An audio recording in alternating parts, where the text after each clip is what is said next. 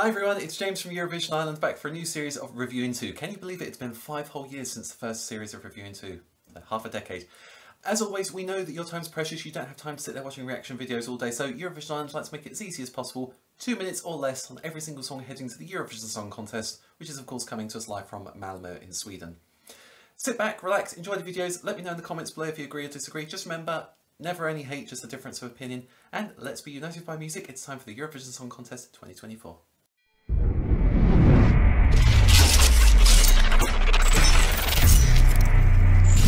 Let's head over to Georgia, Nutsa, Buzaladze and Firefighter. I love Georgia at Eurovision because you're never quite sure what to expect from them, and I think that's brilliant. The last couple of years, I'd argue that they've been entering very Georgian songs. Now, what I mean by that is they're entering songs that are sort of aimed more at the home market than they are an international one, and that's maybe why we haven't seen them at very many finals. So I was curious to see what they were going to send this year, and I must say I'm very, very impressed. I feel like Firefighter is finally Georgia saying, okay, we'll send something that the rest of Europe is going to like as well.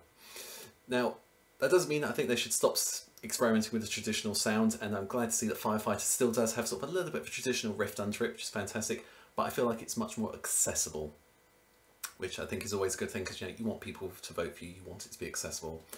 You're going to laugh when I say this, but I feel like this could be the Fuego moment of this year. As in, Fuego back in 2018, it was sort of released, people went, oh okay, you know, that's not bad, and then we saw it on stage, it was put together perfectly, and then suddenly everyone was like, oh, Cyprus. And I feel like we're going to have a similar moment with Georgia this year. I think this is going to be the moment people turn on to Georgia at Eurovision. The song, it's very dancey, it's got, as I said, a bit of a traditional riff underneath it, which I think is a nice nod towards Georgian culture. I think if it's staged well, and judging by some of the stills I've seen online, they've been putting a lot of work into staging this, I think this could go down really, really well. I would love to see it qualify. It's been far too long since we've seen Georgia at a Eurovision final, and I think this could be on track to give them their best ever finish at Eurovision ever. They have to come higher than 9th to get that. I think this could be the song that will do it.